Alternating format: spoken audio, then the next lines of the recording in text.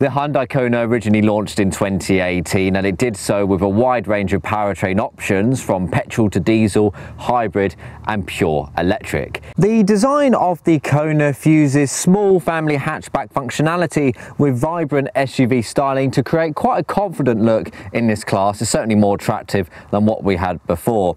I really like the design of these incredibly thin eyebrow-like headlights, which are halogen powered as standard. These elements nicely complement the bold gloss black hexagonal grille and the wide air intake. Plus I enjoy how the front bumper merges around the sides, colliding with a wheel arch cladding for a rugged appeal. The side profile is similarly attractive thanks to the sporty silhouette, accentuated by bold creases and sharp lines running down the length of the vehicle.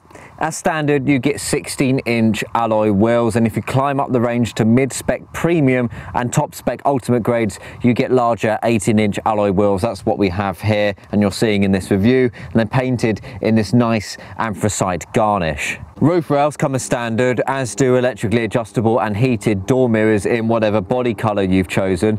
At the Kona's rear end, there's lots to admire with this prominent rear spoiler, large pane of privacy glass, metallic rear bumper and the rear tail lights. Love the way that they stretch across to the boot lid. Very attractive indeed. It's most certainly the most rugged and adventurous looking aspect of the exterior design, despite the drive not having any of those qualities. But as is the case for the majority of new Hyundai vehicles, they've done a brilliant job with the overall look. Upon manually opening the tailgate, unfortunately there's no electrically operated tailgate option available. Even with this top spec grade, you're rewarded with 374 litres to play with in total. There's 4 hooks dotted around the adjustable floor here to attach objects down that like to roll around. Underneath the floor we have our maintenance tools, some cubby holes there for odd bits and bobs, but not a whole lot to play with. It certainly could be a little bit more practical for a family car of this class. Extending capacity to fit golf clubs, bikes, etc. into the back is pretty easy to do. Just climb over the parcel shelf or take it off completely, pull the levers up on either side and the seats will flop down pretty easily, rewarding you with 1,156 litres in total. Cool, so practicality not too bad at all. But what is the Kona Hybrid like to drive around town and on faster roads? Let's get behind the wheel.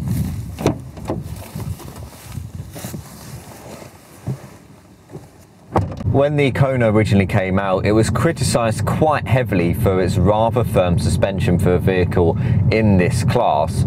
The suspension is quite firm still, but it has been retuned slightly to provide a more confident and stable ride. But for me, it still feels at odds with a small family-oriented SUV. It's not as comfortable as cosseting as the Citroen C3 Aircross or Peugeot 2008. This means the Kona Hybrid just isn't as capable at smoothing out those light undulations around town, and as we go over some humps and bumps on this country road, you do feel the impact of those reverberate throughout the cabin. You'll feel some vibration coming through the steering wheel and the pedals as well, which is quite disappointing. The Kona Hybrid has very light steering, which on the plus side makes it very easy to manoeuvre around narrow city streets and into and out of tight parking spaces. However, unfortunately, it lacks a great deal of precision and feedback from the front wheels, which just means the drive is rather boring, especially when compared to other Hyundai vehicles, especially the Bion, which is much more engaging behind the wheel. The Kona Hybrid leans much more into corners than its rivals, though thankfully due to these prominent side bolsters you are held in place quite nicely, and it does remain more composed than higher riding alternatives like the Citroen C3 Aircross when navigating those tight bends. I'm really impressed by how well soundproof the Kona Hybrid is though. There's hardly any road noise seeping in to the cabin from those alloy wheels, and at faster speeds on motorways I don't hear much gussening coming from around the mirrors or windscreen, so it provides a nice, smooth and pretty quiet drive around town. But when you're up to speed on an A road or dual carriageway, it's pretty settled too. Visibility is very good indeed, even if you do sit a little bit lower down in the Kona than you do with other small SUV rivals. I can see right over that bonnet to the road ahead. Slim side pillars mean that your view at junctions and traffic lights isn't that obscured, and you get nice, deep, wide side mirrors giving you a great view of what's behind you. You can have these with blind spot monitoring, alerting you of vehicles passing close by. The view out the back window isn't too bad, though if you've got a couple of rear passengers you'll struggle to see out of that.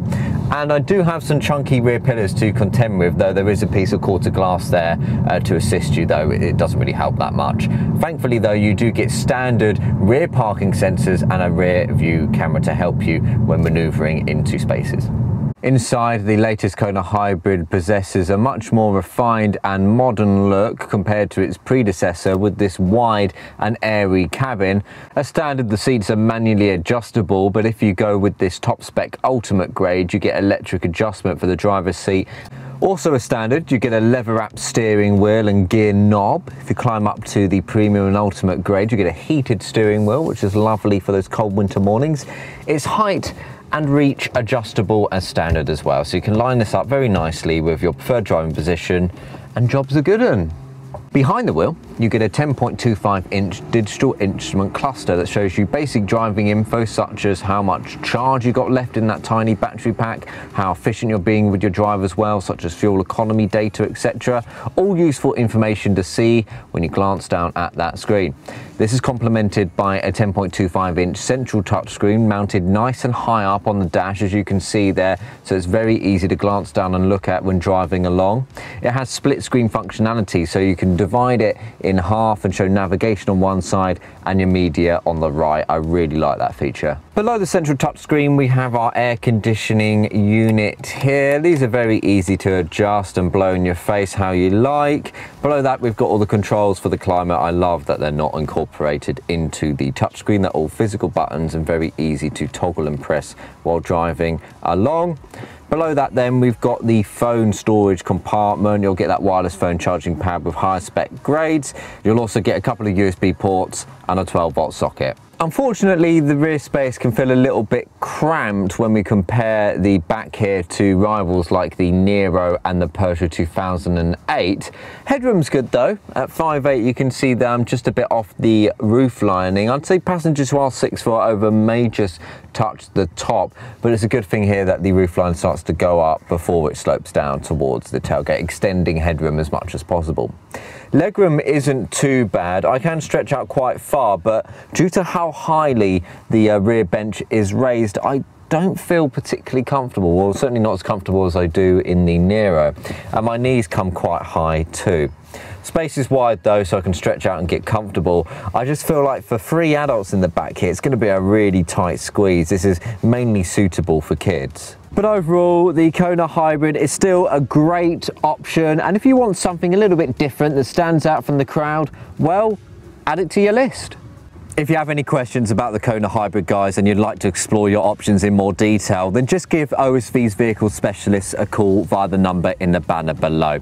Alternatively, click the pop-up banner hanging out just up there to book a date or time on our website for a quick chat, whenever best works for you, really. And there's a link down below in the description box to browse the hottest offers we have available on the Kona Hybrid. Thanks for watching, guys. If you enjoyed the review and found it helpful, do give it a thumbs up. That helps us out at OSV.